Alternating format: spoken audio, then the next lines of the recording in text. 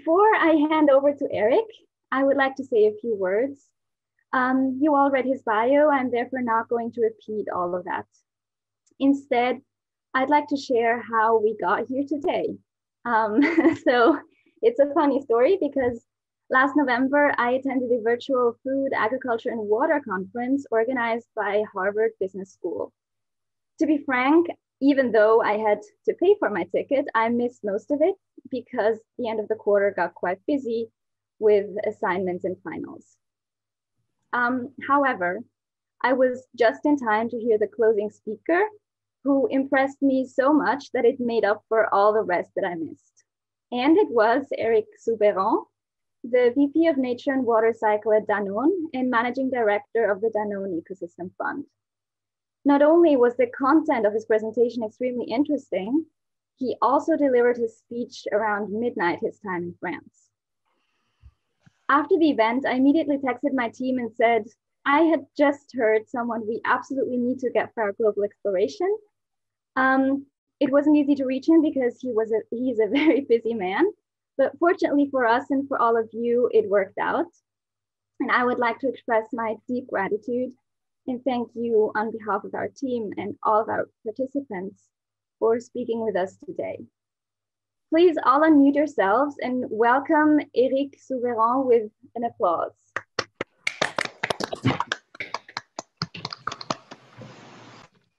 Thank you very much, Marie-Cristine. So I guess I shall start, right? Okay, very good. So, with such an introduction, it's very difficult to start a speech, right? So I'm very, very thrilled to be with you this morning. I think for you in the US, unfortunately virtually, and I'm very honored to be speaking to you as an MBA student of Stanford. Honored, why? Because as I always say, I try when I can to do this type of keynote speech and to have an interaction. And thank you for offering me the possibility to have this 1 hour interaction with you. So, because I feel for good reason or not good reason, you are a very important generation. My gray hair, as you can see, unfortunately, sets me apart from your generation, but I'm still not too old. But you are a very important generation because you're the last generation that can change the system, and especially the economic system in which we are currently living and operating. And by choosing an MBA, one of the most certainly selective MBA in the world, your functions out of your MBA will be very determining the capacity we have collectively to adapt our model in the decade of action that is opening in front of us. So to start with, I want to give you a bit of my background, not because I want to do a self-commercial, but because I think my background in terms of moving as a CSO of Danone and managing director of the Danone Ecosystem Fund has been a personal journey of 20 years that unfortunately you don't have in front of you to learn what I have learned. So if at the end of this hour, there are a few things that can inspire you or give you ideas of how to be a leader in your next organization or in the next move of your career, that would be a good hour invested from my side. I started my career as a finance person. I did a lot of merger and acquisition. Nobody is perfect. When I graduated, it was something very trendy at that time. I think it's still for many people. And then after spending quite a lot of money acquiring companies, I had the chance to manage 2 startups in India, one in the medical sector, medical device sector. And this is where I met, in a very simple way, our current CEO of Danone, Emmanuel Faber, at the French embassy when Danone was divesting from one of its business in biscuits. And they were launching their dairy activity with the idea to launch not only a conventional dairy business, but also a base of pyramid business. And I decided to join Danone at that time, directly in India. And I spent 7.5 years of my life in India trying to tweak business models to reach out base of pyramid consumers. Then I moved back to Europe, and I've been in charge of the milk sourcing of Danone right in the liberalization of the milk market in Europe that created a massive volatility on the prices, which was completely destroying the capacity of economic actors to project themselves and to invest. Because milk prices, when I joined in 2012, were close to 400 euros per 1,000 liters, and 6 months later went down to 250. So you can imagine for farmers the impact of such a volatility. And we were really in a lose-lose situation because we could not project our results. The farmers could not project their results. The price was fixed by the market that we couldn't control. And at the same time, the consumers were progressively asking us more and more, and rightfully so, were more and more demanding about the way we were sourcing milk, animal welfare, the carbon footprint of what we are producing. And it's hardly possible to basically tackle those issues if you're fighting at the end of the month on a price that you cannot control. So we needed to fundamentally change the way we were operating. And this is why, by using sociologists, by going really deep on understanding what was the way of operating of our model, I decided to propose to the Danone board of directors at that time a different approach that was based on the cost of production of milk with a safety net that we call the cost performance model. This has been a very big shift. And after these 4.5 years, I was offered by Emmanuel, who became at that time the CEO of Danone, the possibility to become Vice President Nature and the Managing Director of the Danone Ecosystem Fund, which is our social innovation fund. I'm telling you that because what I discovered in my career is that many things that have been taught in business schools, not in the West Coast in the US, but I spent a bit of time in Boston, in fact, were not right. There is no magic hand. The fact that the price mechanism is efficient is not true. It is not. Our current economic system is not taking account externalities. And therefore, we are not paying the right price on what we are eating and drinking every day if we take food. If you take a very interesting graph, and you can Google it if you want, you can compare the price of food with the price of oil. And you will see that there is a perfect correlation between both. Correlation is not always causality, but here is statistically representative. And that means something that is very absurd, which is that we don't pay for the natural capital that we're using. We pay for everything else. We pay for transport, we pay for energy, but we don't pay for the capacity of nature to reproduce what it's giving us. And that's really at the heart of my journey right now as a business person, as a CSO of Danone, is to develop a regenerative business model. Because I fundamentally believe that there is a contradiction in the way we operate our economic model today. And if you are really a business person, that means that you want to create value for the future. You need to invest in nature. Because as I am a finance person by background, I learned that when I was investing in gray infrastructure, the infrastructure is depreciating over time. But the good thing with nature is that when you invest in nature, it's appreciating over time. So you have a tremendous possibility to create value that is completely undermined by the economic system today. And that's, I think, a fantastic opportunity that we need to seize. And that's an opportunity to move the food system as a problem to a solution space for the decade that is in front of us. And that's really my very deep-rooted conviction. And that's basically what I'm doing every day as a living. by being the CSO of Danone, but also by running very concretely project with the Danone Ecosystem Fund. So what does that mean concretely when I use such buzzwords? If you take a very simple and complex issues, when you are running a food company of Danone, everything, almost everything that you use comes from potentially regenerative resources. When we grow soy for our plant-based drink, I don't know if you know Silk in the US, or if you the brand Silk or Horizon Organic in the US. These are brands of Danone. Or if you are in Europe, we have a Belgium friend with us, the brand Alpro, for instance, that maybe you know. Basically, you have a choice. Either you grow your soy or your oat or your almond using the resource of the planet, or you grow it regeneratively. And if you want to grow it regeneratively, you need to think about different, for instance, crop rotation strategy. You need to think about different ways of approaching fertilization.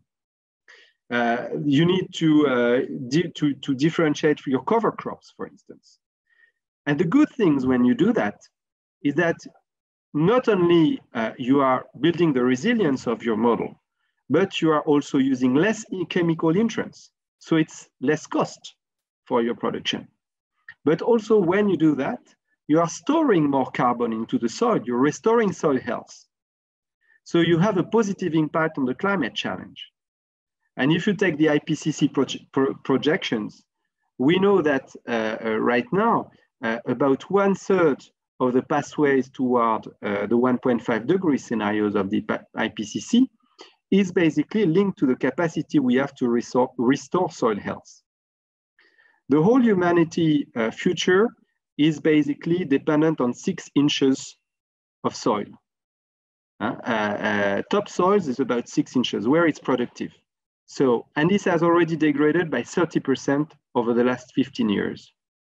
So we have the possibility either to continue with a very linear system that is exhausting the planet and exhausting soil, or we move to a regenerative system that not only can be more productive, but can also solve part of the climate issues, for instance. So that's what we are transitioning right now. If you take, for instance, in the US, as we are speaking, we have already transitioned 50,000 acres of our production. We have committed, for instance, in the US to move 50% of our sales to non-GMO, not because we are against GMO, but because in a context, an agriculture context like the North American context, moving out of GMO means that you reintroduce diversity into your system. And by reintroducing diversity into your system, you're making it more resilient. If you take France, for instance, we committed to move all our sourcing of direct agriculture product to regenerative agriculture by 2025. We are investing 40 million euros on this. We announced at the beginning of the year a plan of decarbonization of 2 billion euros in which we have 3 pillars, which are agriculture, all our packaging sourcing, and a third pillar on our operations. So these are just examples of how in a large organization like Danone, you can basically transition your model to a regenerative system.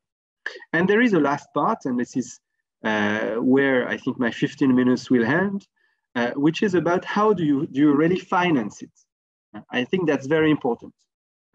So, because all that is very good, it can make very nice PowerPoint. This is, by the way, why I'm not using PowerPoint today. But what is very important is first, it needs to make good products.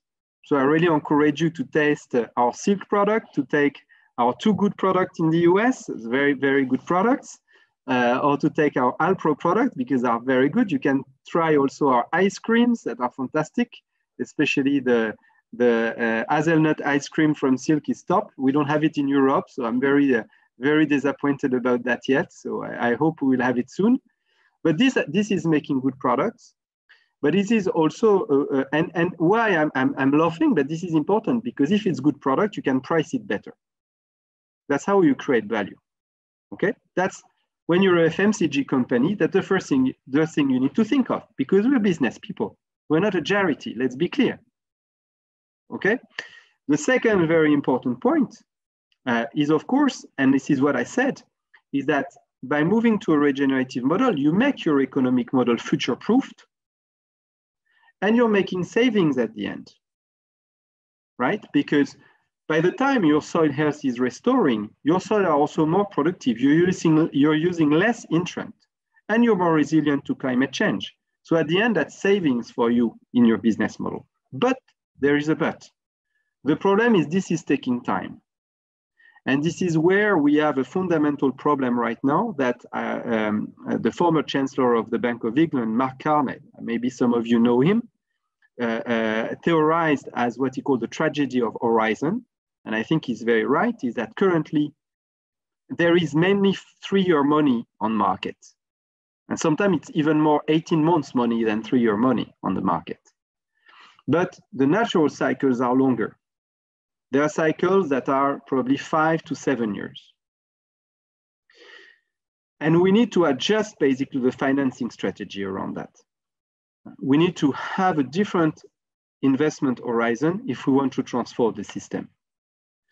And there is no reason, again, why we should not reach that. Because investing into agriculture, investing into food can deliver, let's say, a high single digit or a low double digit return on investment.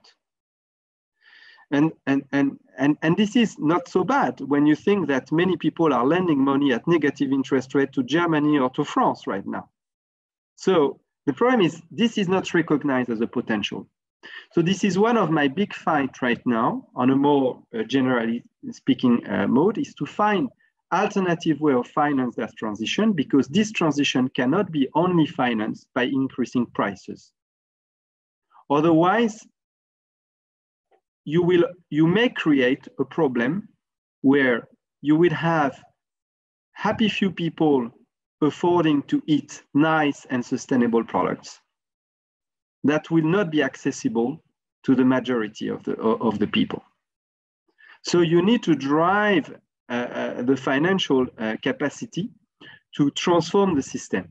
And the capacity to have ROI is there, again, high single digit, low double digit, in a market where billions of euros are invested at negative interest rates, right? So that's basically where we are right now. And we need to invent new tools. We need to invent new financial tools to do that. And that's where it's very interesting for students like yours, because you are the generation that have to invent this type of things, right? So that's but the room for maneuver is there. I'm very convinced about that. So that's in a sense the message I wanted to pass on to you without being very long. So first, you have a very strong responsibility. Too bad for you, but you are the last generation that can change the system. So I'm only there to help you to do to make your destiny. But please take that as a challenge. And what I want to tell you is that this challenge can be fun, because this challenge is about creativity. And I'm not against the economic system personally. I believe into liberalism. I believe in a liberalism that is driven by creativity, by efficiency, by best resource allocation. But we need rules of the game that takes into account externalities. And this is what needs to change in the systems as well. And this is also why we need politics to help us to change the system. So when you are in a function like mine, you cannot only be very vertical in the way you work and working on your business, you also need to open up as a CSO into a broader mind and try to influence the public debate. And if you take my sector, the agro-food sector right now, it's about 1 trillion of subvention every year. And my dream is that this subvention doesn't become subvention anymore, but there are a way this 1 trillion could be invested into remunerating farmers, into generating potential positive externalities. And that's again one of the, rather than trying to maintain a system that is exhausted. I think that's also a revolution that democracy, citizens can aspire for. So they can aspire by choosing the products they wanna eat. We often say in Danone, by what you eat and drink, you're shaping the world you want to live in. I think that's very true. But you can also by basically voting or deciding the political choices of whatever systems you're in is going to drive. So good luck, and very happy to open for questions or remarks. And I hope that was in line with the brief I received. Marie-Cristine. It absolutely was. Thank you very much for this. It was, again, super interesting. Now, everyone, you can raise your hands in the participants tab, and I will call on you to ask your questions. And while you get ready, I'm going to start off with one question that has been on my mind for a while. And that is, I mean, Danone is mostly a dairy company, right? So I assume that a lot of your emissions come from agriculture. So you need cows, and those are one of the major emitters of methane and greenhouse gases. Do you think that we can get to the sustainable future without moving away from the traditional dairy sector? Right. So yes, you're right. Danone is a dairy company, but by the way, we are also the leader in plant-based drinks, and so globally. And we also have a very large business in specialized nutrition for babies, and also a water business. Just to give you, but roughly, I think our dairy business on the 26 billion euros of sales represent probably 9 billion euros, just to give you an idea. Do we have an issue with animal protein globally, and is animal protein consumption imbalanced in the diet globally? The answer is yes, right? And we cannot make climate objectives if we don't rebalance that. That's very clear. Is the problem more on, I believe there is a distinction that needs to be made between red meat consumptions and dairy. There is a link, but it's not a direct link. So I think rebalancing animal protein versus plant-based protein is absolutely necessary. But the first thing we have to do is to reduce the consumptions of meat, especially red meat. So that's one of the things we need to rebalance. Is animal husbandry bad per se for climate? No. And I will tell you why. Because ruminants do something that is absolutely fantastic. If they are transforming lands, grassland, that cannot be productive for any other food production, into something that is eatable, right? I come from the Alps. In alpine areas, cows in the fields eat grass, and when they eat grass, you cannot grow anything else where they eat grass. Where we screw up the system is when we are transforming land that could produce something else into feed for cows, or when we are deforesting as a system to grow cow feed. So this is what we need to stop, right? This is, for instance, why we are launching a big program in Danone of relocalization of feed production. This is why I fundamentally believe that the right system of agriculture for dairy is what I call a polyculture husbandry system, where at a single farm, you're able not only to grow your cows, but also to produce the feed of the cow or in the locality. So these are the type of systems that we are promoting. And a lot of studies from Oxford University, from IDRI, or from Wageningen University, or even from Cornell in the US, shows that, by the way, in a fully circular agriculture system, you need manure in a reasonable way, and you need to utilize grassland if you want to feed 9 billion people. But the first step, Marie-Christine, is fundamentally rebalancing our diet. That's true.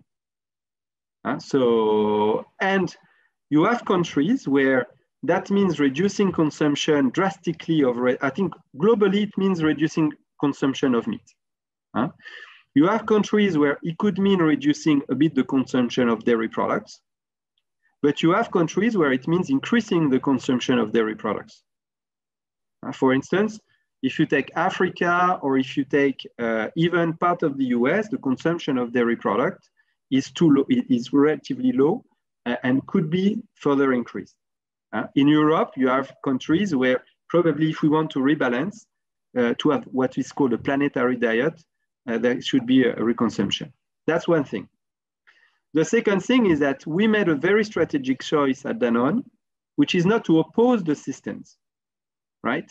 This is why we, within our portfolio, propose to the consumer to have both a dairy offer and a plant-based offer, and sometimes under the same brand. Because what I'm believing at the end is that it's important to offer a choice and to offer the possibility of consumers to be flexitarian, so that they can balance their diet. You know, so I have nothing against vegan. I mean, I have a lot of friends who are vegan. I am flexitarian myself. And I think it's very important to have a choice, because that's how you're creating diversity in the food system. And that's extremely important. You have the impact of the system, this is one thing, rebalancing, and reintroducing diversity into the system. Because diversity is about resiliency. We see that with all the diseases, unfortunately, that are happening linked to the loss of biodiversity. Does that answer your question? It absolutely does. Thank you so much. Nicole, you also had a question. Great. Thank you so much, Eric, for your time today. I just wanted to build on the question that Marie just asked around the emissions from cattle or dairy cows. It sounds like, yes, while we do need to shift our diets from eating beef, for example, that might, you said, imply folks eating dairy products, more dairy products. And the fact of the matter is cows, whether they're dairy or beef cattle, create methane emissions. Even grass-fed cows, in the way that they process the grass, and they burp and have flatulence and then release methane into the atmosphere. And so I was just wondering, how does Danone think about technology or any innovation to address methane emissions with the continued use of dairy cows, for example? Yes, thank you. So I think first of all, what is important is in a system, and I don't want to be too technical, but in a grassland system, when it's well managed, basically a lot of the emissions that you have with methane are captured because you are sequestrating carbon in the soil as well. Okay, so that's a type of system that you can develop if you do it well, right? But I agree, we are far from there. Huh? Let's be clear. Caroline, I think that was your name. So I think that's where so there is one thing which is changing practices, first of all, before I enter into technology, because I think that's very important. You know, I'm coming from the Alps. I'm a very concrete person.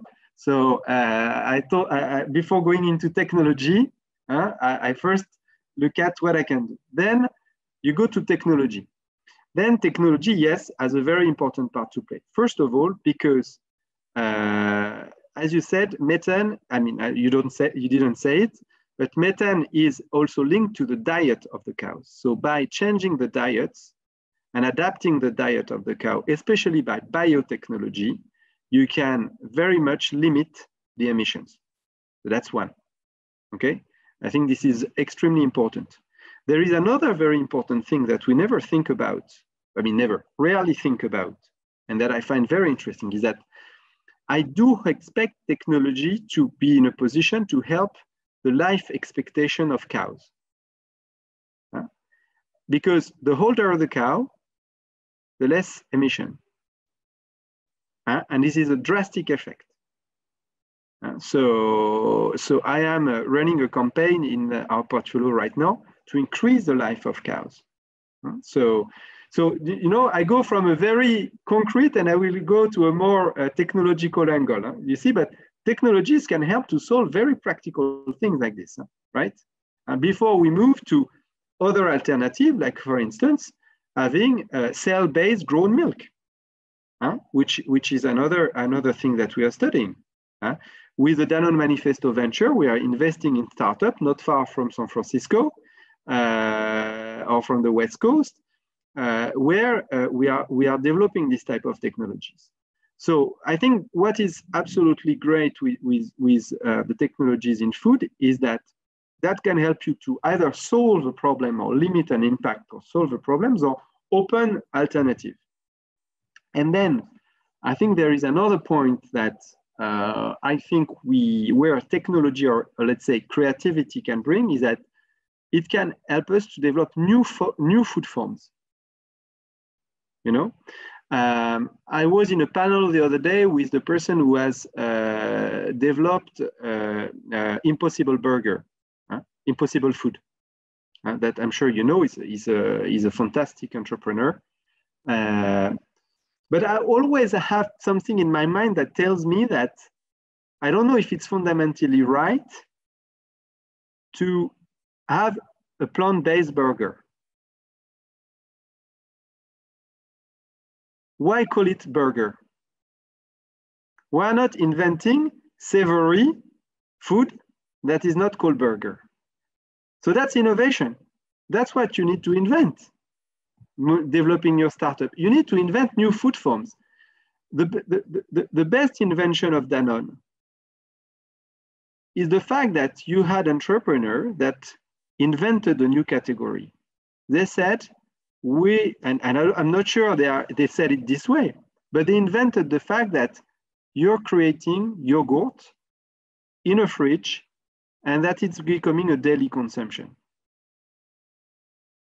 That's the invention. And when I was myself launching products in a country like India, that is a dairy country because they drink lassi or dahi, as maybe some, I don't know if you have Indian friends with us today, but this is hello Kumar. So I really struggled because they were very understanding what dairy category is, but they didn't know yogurt very much. Yogurt at the end of a meal. And this is super tough in food to create a new moment of consumption. But if you are able to create that, then you have invented something very strong. So this is also where, so technology can solve issues, can help to bring creativity, and I think will also help to bring new food forms. Then, so I think there is also another element that's even more upstream. I think technology can help very much into having precision agriculture, making sure that you use exactly what you need and where you need it. That's extremely important. So just before our call, I was with a startup in France called Axioma, who is developing basically bio fertilizer that enhance the fertilizer capacity by 10s or 15. That means that practically, when you use their product that is fully organic, you have to use 10 or 15 times less fertilizer. This is super interesting. This is another area that is very interesting. Precision and reduction and alternative of reduction. So many areas of innovation when it comes to the upstream part. Does that answer your question? It does, thank you. Thank you, Caroline.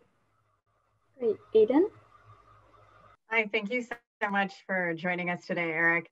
I had a question based on what you were talking about with topsoil.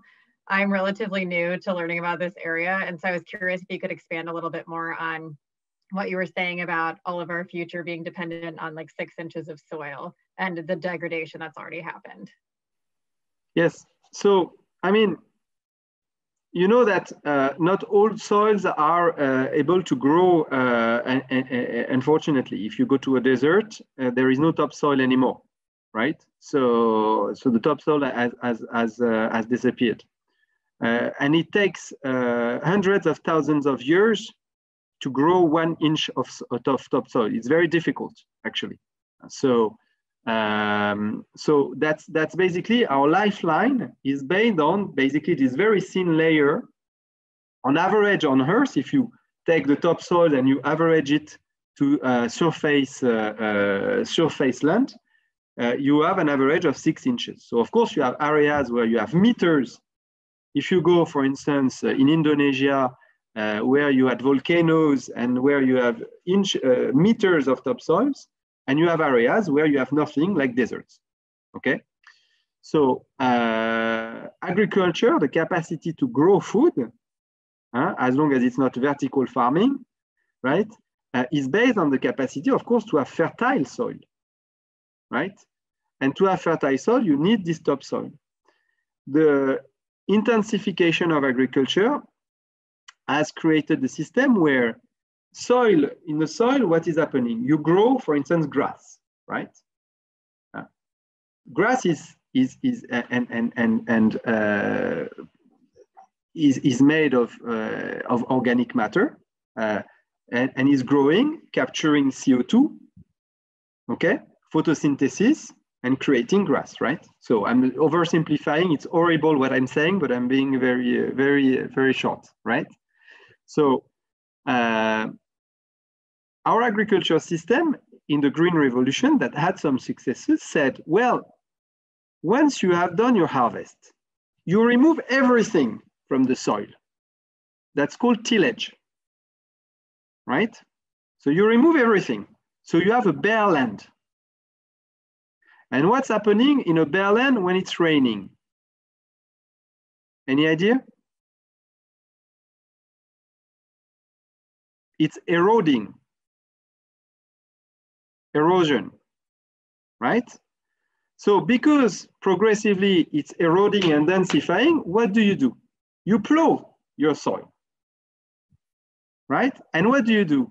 You re-inject nitrogen and phosphorus to the soil. That's called fertilizer. Then you plant your seeds, it grows, and the year after you remove everything through tillage. And you do that 10 or 15 years, and you have no topsoil anymore. Right?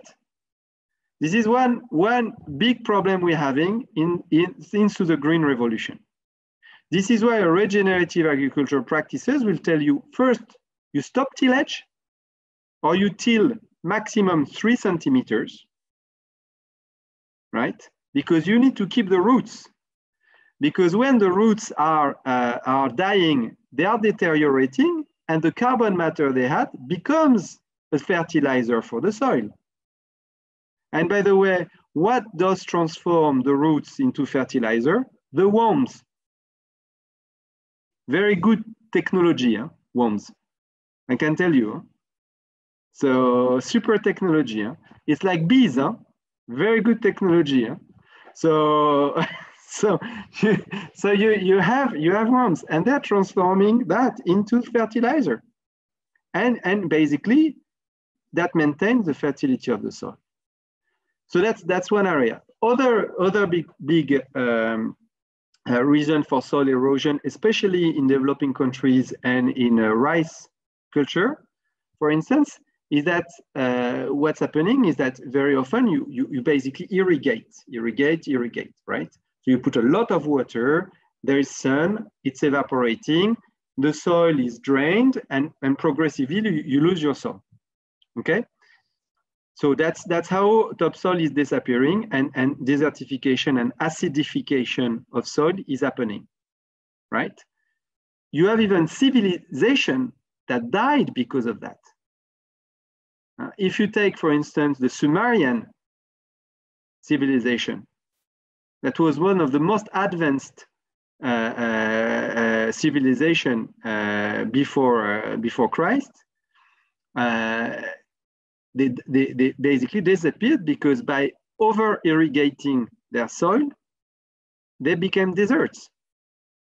And by becoming deserts, basically they couldn't produce anymore. They went into war, and basically the civilization was wrecked. So I'm a bit simplifying the process, but that's a very big reason why. So soil is super important because everything is relying from soil. And when I was making the change with the connect, sorry, with climate change, it's because when you don't till, or when you keep crop rotation with deep-rooted, for instance, legume production, what do? Is you are capturing carbon from the air, storing it into the soil, and transforming it in carbon matter. And this is why the IPCC model considers that about 28 to 30% of the journey towards the 1.5 degree scenario is also dependent on the capacity to restore soil health globally. There is a very good movie that explains that, that you can see on Netflix, that is made by Kiss the Ground, that maybe you have seen, and that I really encourage you to watch. It's 1 hour and 40 minutes, very well invested time. And you can check it on Netflix. It's called Kiss the Ground.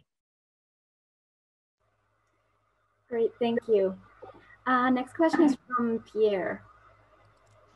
Hi, thanks so much for being here with us. Really fascinating stuff. I had a question. I really anchored on your $1 trillion figure on global agricultural subsidies, and I have 2 questions linked to that. One, how do you think about responsibility for the public sector versus the private sector in getting us to 1.5? Like, is it all in the public sector, or does the private sector also have some responsibility? And 2, the public sector getting wrong. Like, as far as I'm concerned, I'm sure people at the European Commission that make these decisions for CAP have the best intentions and are trying to fix this. So, like, what are they getting wrong? What's the trade-off? Yeah. Well, I always want to, I think in all these things, Pierre, we have always to be very humble. So these are very complex topics, and I am no one to say that someone is wrong or right. But I can tell you my convictions, right? So first of all,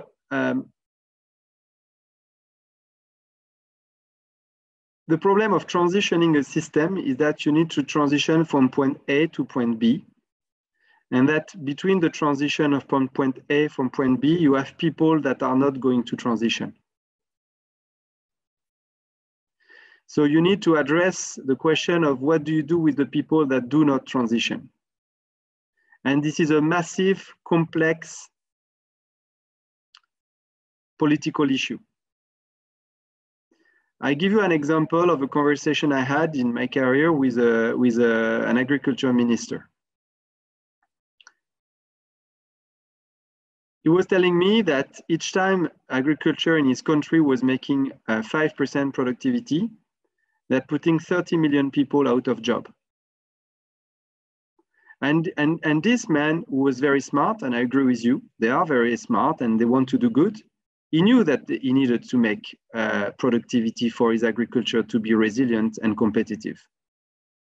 And by the way, for the farmers to live well from what they were doing. But he also knew that in his country, he cannot create 50 million jobs per year. So when you are a politician and you need to be re-elected every 4 years, 5 years, 6 years, whatever your country is, then what decision do you take? This is why this is a complex topic. So, and super political. So, and this is why I'm very humble, because I have to manage what I have to manage in Danone, and I don't have to manage hundreds and millions of people. You know what I mean? So this is so. But yeah, I think you're right. And on the other hand, what is absolutely necessary is to have a vision for the future. And I think we are a bit lacking that right now. I think one of the things that we are lacking globally is what's the unviable future. I think my parents, your grandparents, I guess, had some ideology that were describing, for good or bad, an unviable future. I think we lack an unviable future. And I think that's a big mistake that the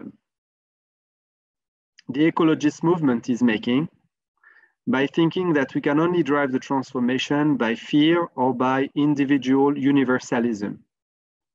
I think we need to be much more selfish in the way we manage the transition, making sure that this is speaking to the individual interest of people. This is why it's extremely important to internalize externalities in our economic model. And this is a political decision. And I think there is financial resources to do that. So that's my conviction. So, but I am not president of anything. But that's so, and I have also a very good friend who is very often used to be a minister in one of the Latin American countries. So he was telling me one of the problems is that the agriculture minister actually, I mean, that there should not be any Ministry of Agriculture. There should be Ministry of Alimentation or Ministry of Ecology. And I understand why he's saying that as well. So because when you are Minister of Agriculture today, you're a minister of the status quo of an industry that you are leading. But you're also responsible for millions of people and families. So you see, so that's the equilibrium. But where we need to be hopeful together is that again, that's what I said. I really believe the room for maneuver are there. I mean, look at the scenario that we're living right now. I mean, 1 year ago, I was, I think, at the agriculture seminar of Harvard and teaching on a case, and at that time, I mean, who could have thought that all the governments would get rid of their problem of debts and just be basically opening the wallets to finance billions and billions and billions of euros of economic support? Everybody was telling us, well, debt is very important, and and there's no money, and you see. So the room for maneuver are there is just about to have a social consensus of where the priorities are, and this is where citizens have a very big role to play, according to me. So it was a long answer, Pierre, sorry. Yeah, just in that, where do you see the role of the private sector then? Because you've talked about why it's hard to be a politician, what we as citizens can do, but what's the responsibility for a company like Danone? Yeah, I think the responsibility of a company for Danone is to have a vision and to align its business model with its vision.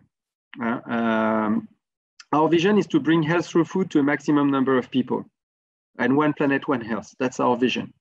So our responsibility is to ask ourselves: is the world better or worse with Danone? I think that's our responsibility. So companies have to align their business model with their vision. That's their responsibility. And it's not easy, and we are not sustainable in Danone. And I know that, but we're working hard on it. We're not a sustainable company, but we're working hard on it, and we're putting a lot of money and efforts to make it happen. We make acquisitions of plant-based business. We integrate that into our dairy business to create the right tension and friction inside our own business model to create offer and flexitarism. And you know, we're not avoiding, you know, we put the fish on the table, right? This is what I mean. And when you do that as a company, and this is very often what I say to my team, you need always to synergize two movements. You say, one, you need to really know where you can have an impact because that's you. This is your business model. And basically where you can have an impact and where you can act, and the intersection of that can become a purpose. Because I cannot impact any type of supply chain, because even if I'm a large company, there are areas in my supply chain where I'm so small that I have no impact, right? So our private sector can do is by being very self-aware of where you are relevant and where you can have an impact, and the intersection of that can become a purpose, right? Because here you're creating synergies. And so that's basically why soil health is very important for us. This is why agriculture model is very important for us. This is why flexitarism is very important for us. But just imagine, Pierre, the first time I came to the Danone board of directors telling them that we're going to discuss soil health.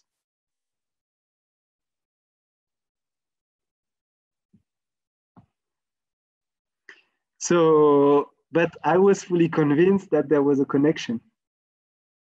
Right, so you have to do this type of work, and I think that's what is super interesting, because that's creating. But not all companies. I think we have a tendency now, and I'm a bit surprised by that in the media, that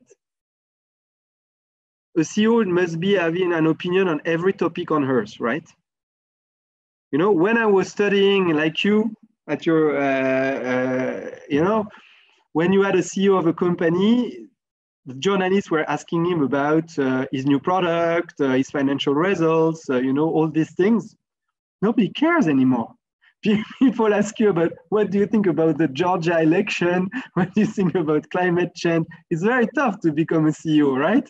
So, I mean, but okay, I think it's very important to know who you are and what's your connection if you want to be relevant. Thanks a lot.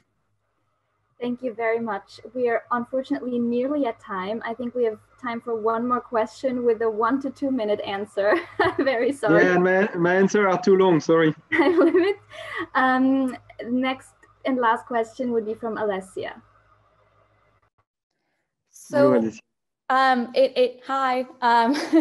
So actually, like, my question relates a lot to what you were the point you were just getting to around kind of how you get to like where your maximum impact is going to be. And I was wondering, you know, the class of problems that you're dealing with on a day-to-day basis seems, from what everything you've been saying, to be very vast and also very deep.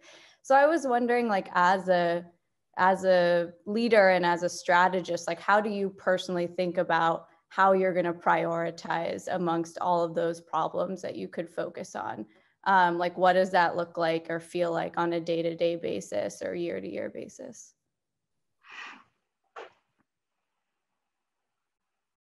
So again, this intersection, where am I relevant? Where can I impact? So the materiality is very important for me. So that's, and materiality doesn't always mean big, it means impact, right? So you're asking the right question, Alicia. So to enter that, you really need to know your business very well. This is why, for instance, I like very much life carbon assessment journey. And I always say that to companies that consult me on how to deal with life carbon assessment. I said it's very good because that forces you to deep dive into the understanding of your value chain, right? So that's the good thing in it. And by doing that, you understand the materiality, where your impact is, positive or negative. So that's how you have to prioritize, okay? That's the first answer. Then the second answer, to be also very honest, you need to have fun. So you also need to know where your guts are telling you to go. And the more you grow, the more you get old, the more you understand business, the more maybe your guts have very good intuition. So edge is not always bad. It can also help you to make mistakes and to know basically how things are moving. So that's I think very important to keep in mind. Trust yourself, but trust your gut, but never also underestimate the importance of verticality and depth in knowledge. And depth in knowledge, it's like the problematic of transitioning of agriculture model. It takes a bit of time as well. That's one of the issues we have is we're running a bit out of time. And unfortunately, we have only 10 years to change the economic model. So that's where I am extremely positive. As you can see, I'm always very creative, but I'm also a bit worried because I know the time is very short. And so we will have at some point to take hard decision, to take the best available science and to take bets. And that's what we need to do. Thank you. That was a wonderful closing remark. I would like to thank you again on behalf of all of us. And I would ask all the participants to stay for 2 more minutes. David has a few closing remarks, but Eric, if you need to leave, it's 10. Thank you very much. It was a pleasure. Thanks for the invitation. Stay in touch on LinkedIn or social media. Very happy. Enjoy your time at Stanford MBA. You're very lucky to be there. And I look forward to you changing the business model. Thank you. Bye-bye. Bye.